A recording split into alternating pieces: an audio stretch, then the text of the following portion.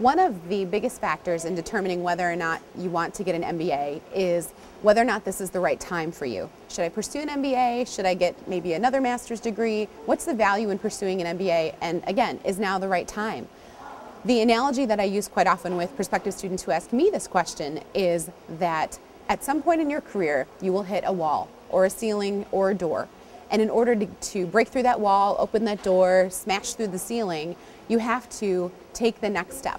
The beauty of an MBA is that it gives you the basic business core that you will need. You get the finance, the accounting, the management, and the marketing skills.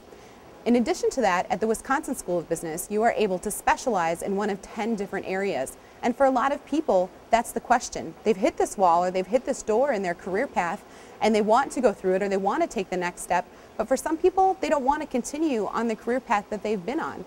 And so in order to make that change in a fluid kind of way, getting an MBA makes sense. You take that break from a career, you go back, you spend 2 years full-time in an MBA program, and you come out the other side with a completely balanced and enhanced skill set in business that will allow you to be successful in one of the areas that you've chosen. So here at Wisconsin, we have a specialized model. We have 10 different areas of specialization that our students can focus in.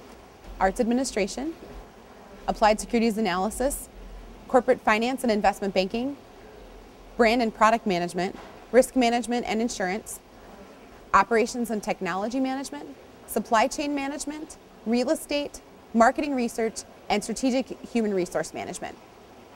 So for each individual prospective student, it varies. For some students, now is definitely the time. For some students, now is not the time. But you will recognize that time when you have hit the door in your career, and the only way to get through it is to make a significant change in your area of expertise and in your knowledge.